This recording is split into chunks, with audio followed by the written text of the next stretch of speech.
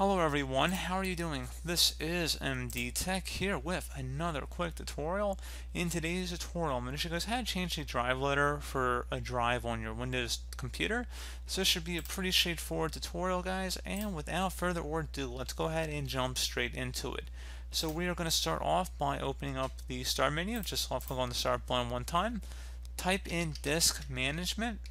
Best result should go back with create and format hard disk partitions. Go ahead and left click on that. Select whichever drive you want to rename the name of. So we can expand this a little bit here. And you can see we have different drive letters listed here. So let's say we want to rename the E drive. Go ahead and right click on it and select where it says change drive letter and path. Select the change button.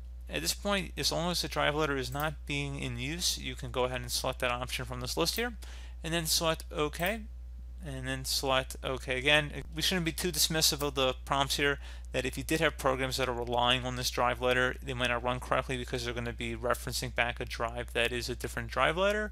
Just want to put that out there, so if you have programs installed on a different drive letter, just might want to be a little bit careful about that. But if you just have files saved on there as like a backup, that shouldn't really be an issue. But again, if you have that cross dependency with other folders, other programs, you might kind of have an issue with that. But just for storage backup, that shouldn't really be a problem. But anyway, we're going to go ahead and select yes. And there you go, guys. Simple as that. So as always, thank you for watching this brief tutorial. I do hope that I was able to help you out, and I do look forward to catching you all in the next tutorial. Goodbye.